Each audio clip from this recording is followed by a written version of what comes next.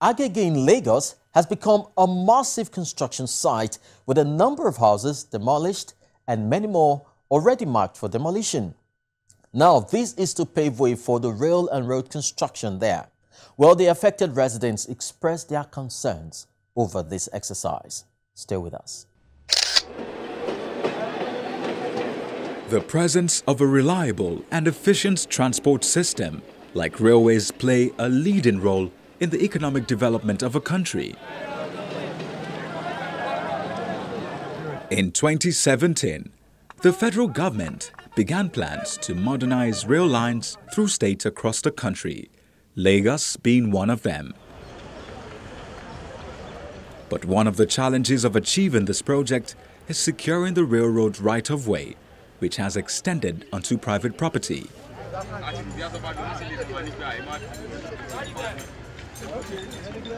The reason some residents in Agege area of Lagos State gather at their local government to protest against a planned demolition of their property. We are not averse to development. We are not against development. But to site on our property, and we have not built our houses on acquired or acquisition land, or another, or either or railway land or something.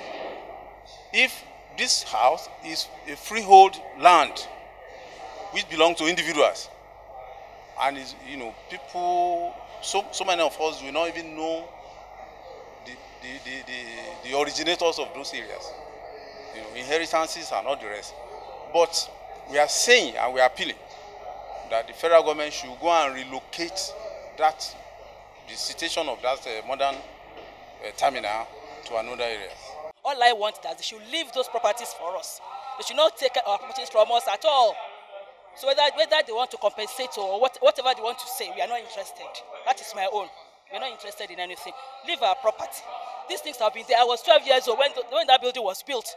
So calculate back. That was 1967. So calculate how old I am now. After about 2 hours of wait, the officials arrive.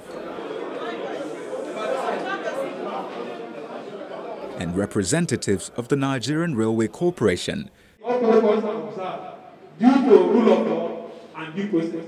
And if there is a possibility of going beyond or deeper, negotiating beyond and deeper into the rule of law or due process, government is ready to do it.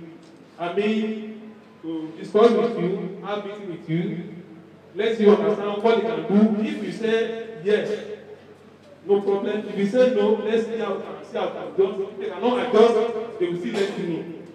But the people are not pleased with the responses they are given. For the chairman of Agege local government, nobody can stand in the way of development. Public interest override personal interest. If the place is have been marked by the government for public consumption, I have no right as an individual to stop them. That's not the first time such thing will happen. I lived on Market Street, Isaloja, about a year and some months ago. What's the construction going on there that affected my own personal house, that have to give way for right of way for construction of the street. Definitely we have to accept. These marked buildings on Yisa Street, CAC Street, Shiaba Street are all to be pulled down in the plan to build a railway terminal. Even this market is not spared. The residents say they want development, but not at the expense of their property and livelihoods. We saw these people that came that want to demolish our house. Then they didn't give us any sign of demolition of house. They didn't give us any paper. They just come and write the number and say they want to demolish our house. That's our complaint. The only thing we need that we know that the place they are doing all that kind of things, they are doing it in the far area, not inside the town. When we carried out our investigation, we invited the railway and the valuers. The valuers first of all came without inviting them. And before carrying out this exercise of numbering the house for demolition, there was no notice, no any information. We just saw them. At the end of the day, we held meeting with them. At that meeting, we told them that we don't want demolition because by the time they carry out this project, it will affect almost about 500 houses. It will affect almost about 500 houses, and the inhabitants that are living in these 500 houses, they are up to more than 1 million. So in the light of this, we vote for this present government for development, not for demolition. Among the buildings that will be affected, we have mosques, churches, schools, clinics, even as some shopping complex. So where do they want people to be carrying out their business? This is going to involve massive demolition. And massive demolition will deny us our forthright to perform our civic right. I was born here in Agege. I schooled in Agege. I did so many things in Agege. So where do they want us to claim after sending us out of this place? As it stands, the property of these residents hang in a balance with a very slim hope for compensation.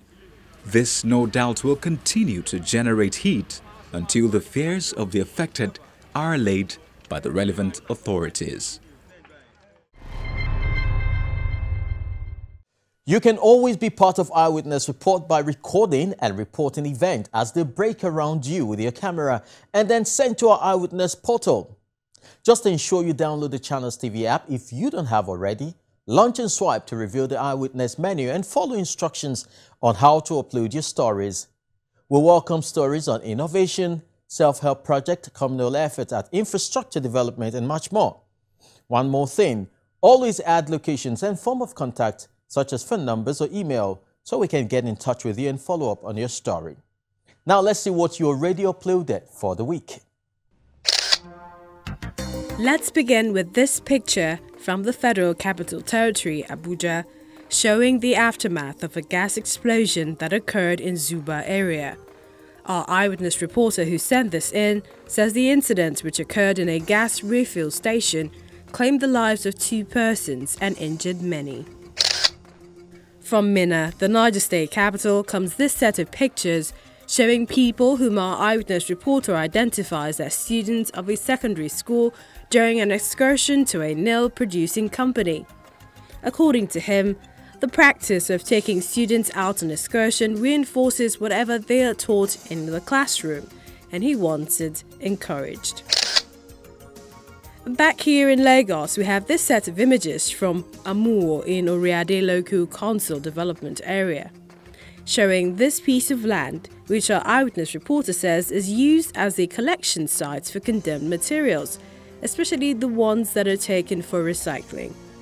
Our eyewitness reporter is worried by the location, which he says is bringing untold hardship on other residents because of the noise pollution as well as the stench coming from the site. He wants the Lagos State Ministry of Environment to check this.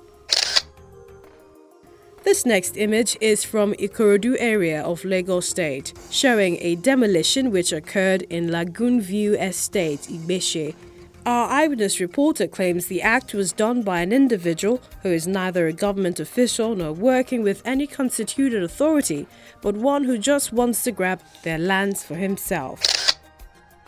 Still on demolition is this picture from Onigbongbo local government area of Lagos, showing what our eyewitness reporter calls an illegal destruction. He says the incident happened from Adeniji Street to Baconson Street, Oregon. Next is this picture of a refuse heap in Lagos Island. Our eyewitness reporter wants the refuse collecting agency to do more in keeping the environment clean. We end with this video showing residents of M2 Royal Garden Estate in Surulere in Lagos State allegedly being evicted from their homes.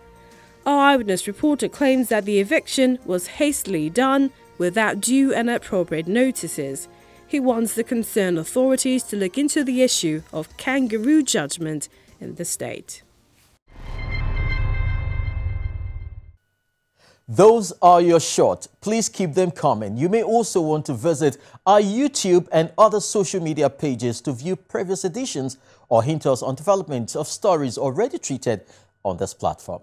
Thank you for staying tuned. Till next week, I'm Chris Alems, and I'll keep my eyes on you. Bye-bye.